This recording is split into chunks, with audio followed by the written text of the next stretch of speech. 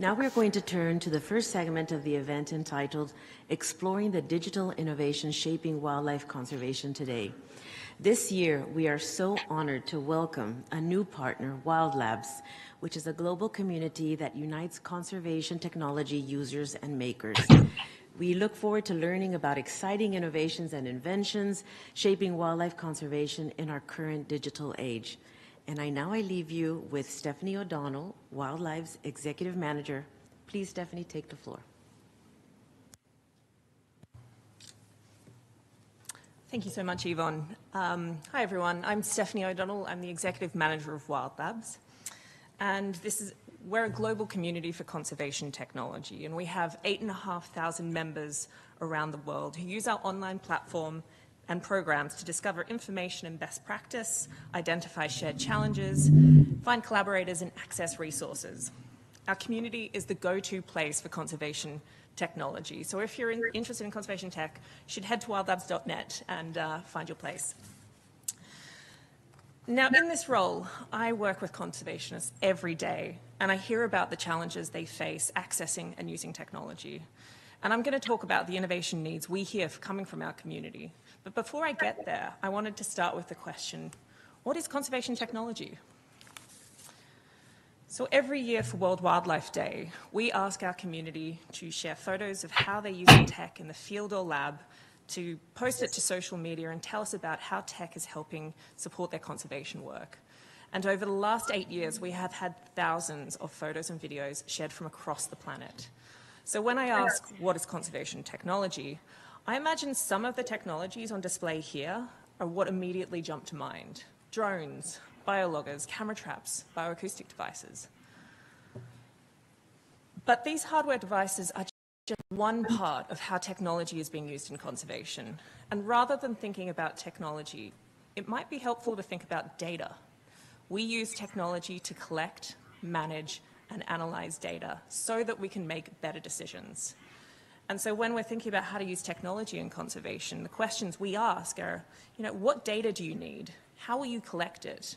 Who needs to see this data? And how are you going to store it? How will you analyze it? And finally, how will you use it to inform your decision making? And through work like our State of Conservation Technology research, we help our community identify shared innovation priorities. And when asked, our community talks about needing innovation in all three of these areas. So we have hardware and engineering challenges around designing smaller sensors, lengthening battery life, lowering cost, and integrating different sensors so that we get a more complete picture of environments or animal behavior. We also need improvements in software and data infrastructure, which also includes, improving user interfaces. And the ultimate goal is to make it easier to get data from the field, from the sensors to where it needs to go, and to also ensure that the people who are working in different areas and with different technical skill sets are better able to access and work with data. And finally, we also need and are seeing innovations around traditional quantitative ecology like statistical analyses, and the growing applications of AI in conservation. And Sarah Beery, to my right here, is going to be talking about AI in conservation in just a second. But when we have these conversations with our members about how they need technology to improve, while they talk about these sort of specific technical challenges, like, I need longer battery life or a smaller sensor, what we find is actually they very quickly jump to talking about these big picture systemic challenges facing our sectors as a whole. Like, the technical challenges are important, but actually where we see the most interest is these big challenges. And they ask questions like, how do we work together to attempt ambitious goals like the large-scale tracking of many animals? How do we build accessible, user-friendly, interoperable tools? How do we build local technical knowledge? And what standards do we need? And how do we achieve global data sharing and archiving? These are big challenges, and they're beyond the scope of a single project or a single organization. And this is truly where we need the investment and the innovation to move our field forward. And so when we think about innovation, I think we think about things that are new, are better, cutting edge, and of activities like hackathons or grand challenges. But if you can take one thing away from my talk today, it's this. These specific technology innovations are just one part of what we need to unlock the full potential of technology to address the challenges facing our planet. Innovators are just one part of a complex system. And this is how I envisage our community. We have our adopters, who are the conservationists working directly on conservation challenges. They need access to better tools and training. The innovators respond to challenges adopters are facing and come up with new tech innovations that answer them.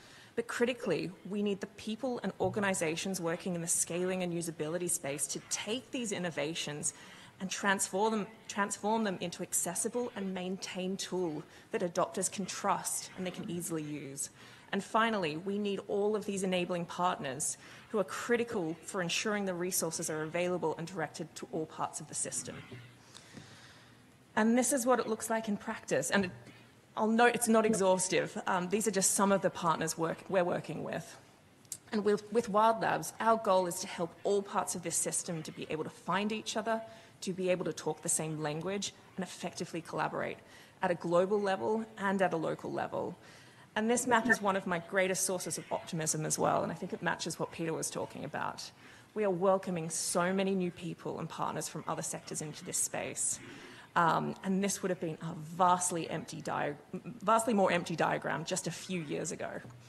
And so while all you can see here are logos, behind each one of them are real people, engineers, biologists, designers, communicators, developers, people coming from a huge array of backgrounds. And through technology, each person has found an important role to play in conservation. We cannot meet the challenges ahead of us alone. We must work with other sectors, and technology is a powerful pathway to build bridges to do this. And so it is my pleasure to introduce you to some of these people in our community and share their work showcased in what they've entered into the World Wildlife Day Tech for Wildlife Photo Challenge. Please enjoy.